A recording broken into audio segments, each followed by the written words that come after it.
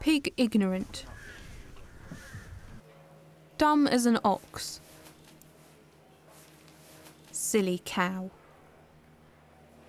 Bird brain. But as you will see, these labels no longer fit what we now know about animals. That's okay, you're doing good. Pigs can use computer joysticks. Oh, good boy, that was good. Hens can learn from watching TV. But we allow these animals to be treated in ways that we wouldn't dream of treating our pets.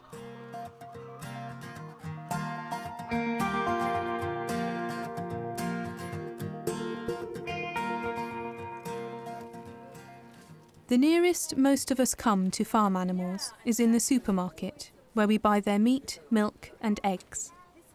But do we know how intelligent and sensitive they are, the conditions they are reared in, and how the decisions we make every day directly affect their lives? Scientific research has discovered that farm animals are far from stupid. This hen has spent her whole life living in a small cage. Despite a life in a cage, she has learnt how to navigate this obstacle course to get to a nest box. Driven by her instincts, she has to use her intelligence. The computer won't open the door until she pecks 3 times.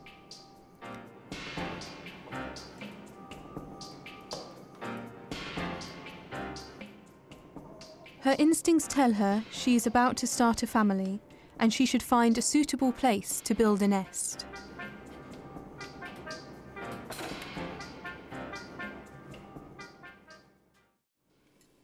In this feeding experiment, the hen has learned from watching television in which bowl to find food. Even when offered a yellow bowl, she goes for the red one, as seen on TV.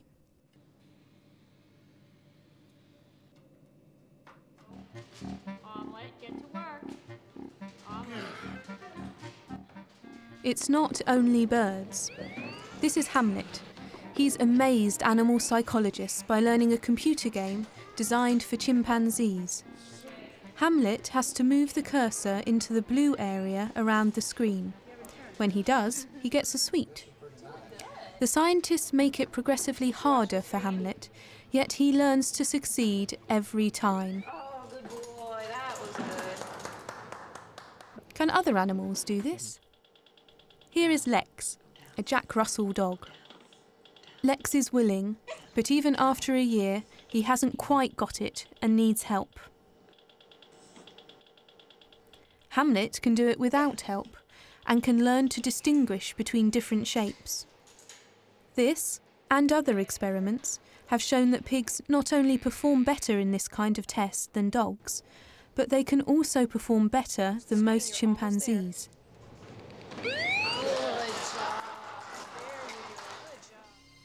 Pigs are not only intelligent, they can also be lifesavers.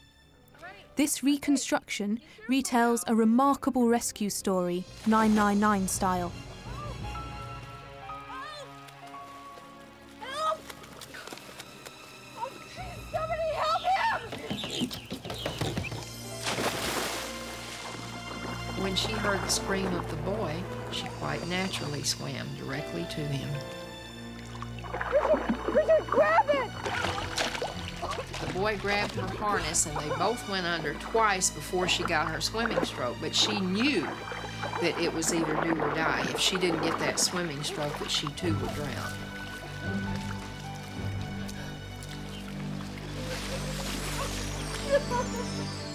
It seems that pigs are far from ignorant.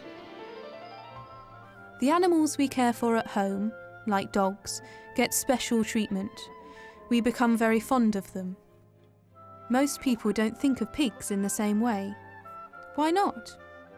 Are they just pieces of meat, or living, breathing, thinking and feeling creatures?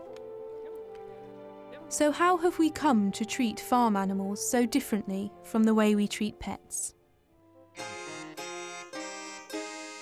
In medieval times, nearly everybody worked on the land, and the cowherds and shepherds stayed with animals at all times.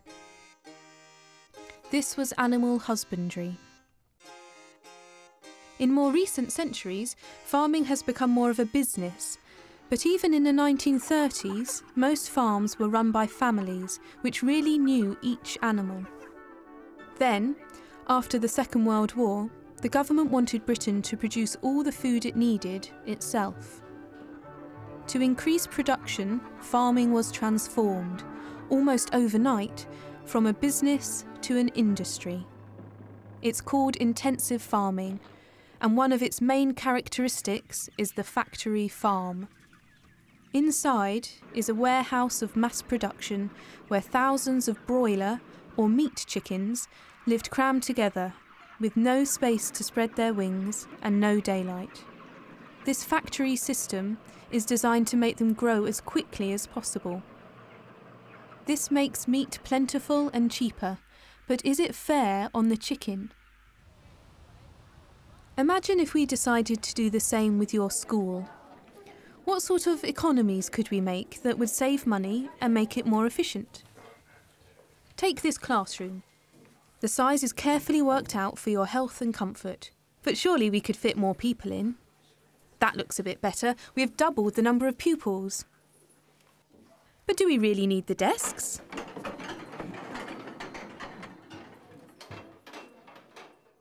That's more efficient.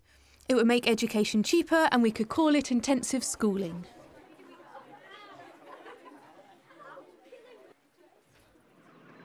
Are there other savings we could make? Like they do with mass-produced chickens. Are they allowed to roam freely outdoors? No. So you won't be needing your playground then.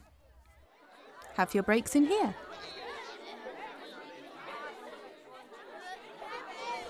We don't need the canteen. Just look at all that wasted space. We'll bring food to the room. Do we really need loos? This would save an awful lot of money. Lights out. Of course, living this intensively with so many other pupils, we would expect tempers to get frayed and arguments to break out. So the dark will keep you calm. There's still a problem. Crowded conditions encourage disease. To solve that, you could send round soft drinks packed with antibiotics.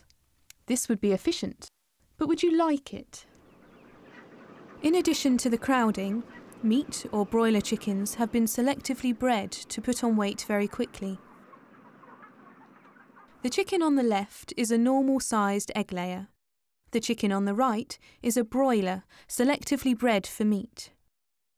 He grows so much faster, putting on weight at an extraordinary rate. So you don't have to look after him for very long before you can sell him for slaughter. More money for lower costs. But putting on weight this fast has its consequences.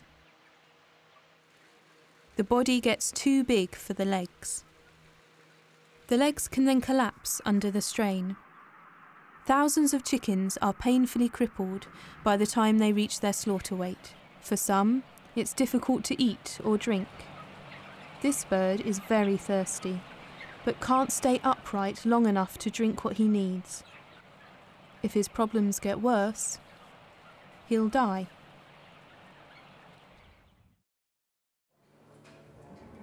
Dairy cows have also been selectively bred to make food faster, to produce more and more milk. In the UK and most European countries, milk yields have doubled over the last 40 years. Producing all this milk means our cows need more concentrated food, so they can't just eat grass. As production becomes more intensive, instead of going out to graze, their feed is brought to them. More and more cows spend most of the year indoors. These cows never go outside. Keeping cows indoors and breeding them to produce increasing quantities of milk means that more of them suffer from leg problems, such as lameness. Would it be better if we bred cows to produce slightly less milk and we let them spend more time in fields? Many systems for keeping pigs look more like factories than farms. These are sows, kept for breeding piglets. In Europe, many sows spend the first 4 weeks of each pregnancy in cages, which are so small they cannot even turn around. Bored and frustrated, they spend much of the day repetitively biting the bars. In Britain, these cages are banned, but most of the pork, ham and bacon on sale is imported from countries where the sow is kept in conditions like this. Just before giving birth, the sow is moved to a farrowing crate, where she gives birth to a litter of 10 or more piglets. This system is designed to reduce the risk that the sow will crush her offspring, but there are other ways which are less restrictive for the sow. When the piglets are only 3 or 4 weeks old, the mother is removed. Confused as to where their mother has gone, the piglets try to find her. When the mother next wants to suckle her piglets, she becomes distressed and calls out to them. At only 4 weeks old, the piglets still want to suckle. The sudden change in diet can cause digestive upsets, so piglets often need to be given antibiotics. They will often live in crowded and barren conditions, which leave them bored and restless, and they are likely to bite each other's tails. To stop this, these piglets have had most of their tails cut off. They are fattened up until the age of 4 or 5 months, when they are sent to slaughter. Wouldn't it be better if pigs had straw and access to fields to give them a better life before they are killed for meat? Hens who lay eggs have their factories too. The most intensive are the cage systems. Whilst the worst cages have been banned in the EU, these new enriched cages still give hens only slightly more space each than an A4 piece of paper. Here the hen is kept to produce 1 egg a day. The eggs are cheap, but would you like to be treated in this way? Is it right to keep anyone locked up when they haven't done anything wrong? And each time you buy a battery cage egg, a hen has been kept in for a day. Each time you buy a free-range egg, it's a chicken's day out. Free-range hens can behave in ways which aren't possible when confined in a cage. In their natural environment, all chickens exercise by scratching around for bits of food. When they get dirty or greasy, they dust bathe. The dust absorbs the grease and they feel comfortable again. Are these natural behaviours really possible in a cage?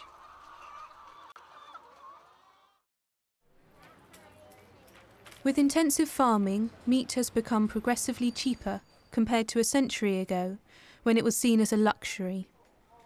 But while it is plentiful and cheap today, it's not actually the most efficient way to produce the food that gives us the energy to live.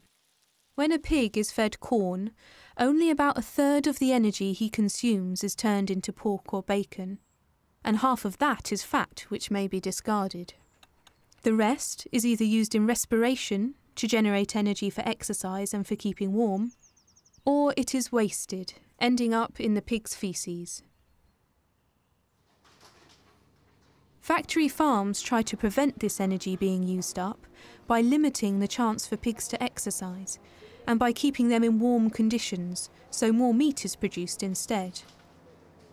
But even with intensive methods, the energy conversion from corn to bacon isn't very efficient.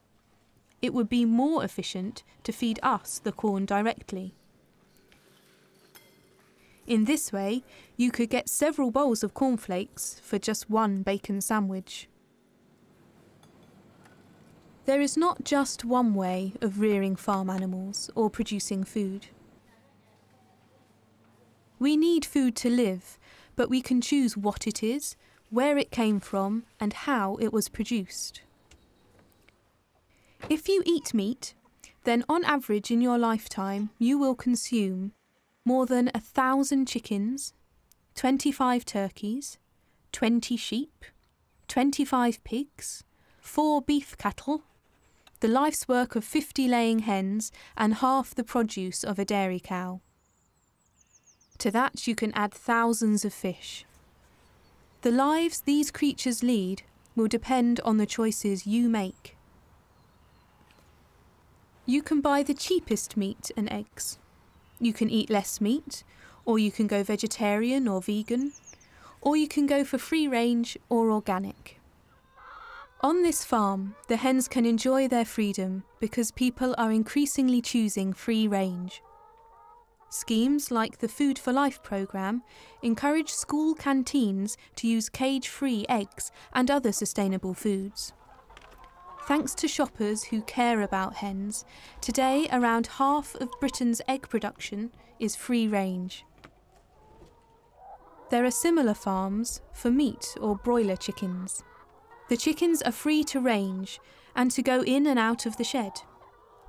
Shelters are provided where they can hide from predators and get out of the sun. There is plenty of dust to dust bathe, and they can peck at grass and hunt for worms.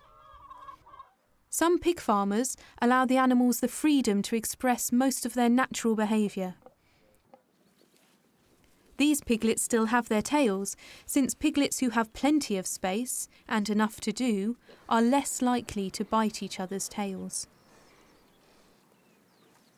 You can buy RSPCA Freedom Food, free range, or organic pork or sausages in the shops.